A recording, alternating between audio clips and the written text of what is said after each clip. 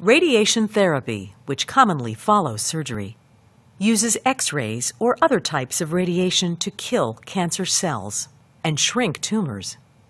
People with stage 0, DCIS, or stage 1 invasive cancer and higher, who have had a lumpectomy, can expect radiation therapy to be a part of their treatment regimen.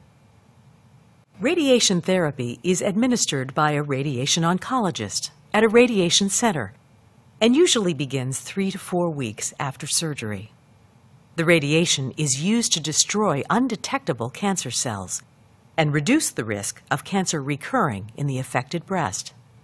Let's discuss adjuvant radiation therapies in further detail.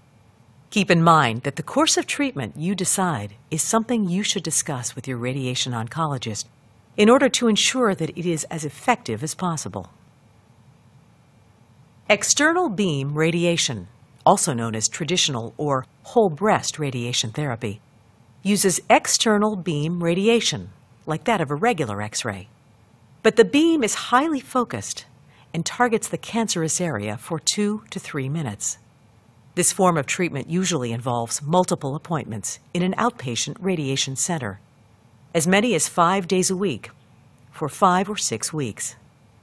Certain situations may require a slightly higher dose of radiation over a shorter course of treatment, usually 3 to 4 weeks. Internal radiation is another form of partial breast radiation. During the treatment, the doctor inserts a radioactive liquid with needles, wires, or a catheter in order to target the area nearest the cancer and kill any possible remaining cancer cells. Radiation therapy can have side effects, and these vary from person to person.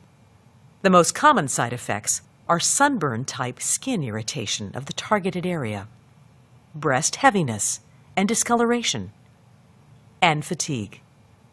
If you experience side effects, you should discuss them with your doctor, who may be able to suggest other, more comfortable treatments. You need to be aware that more intense treatment methods will tax your body. During radiation therapy, it is essential to take care of yourself by getting extra rest and making good nutrition a priority.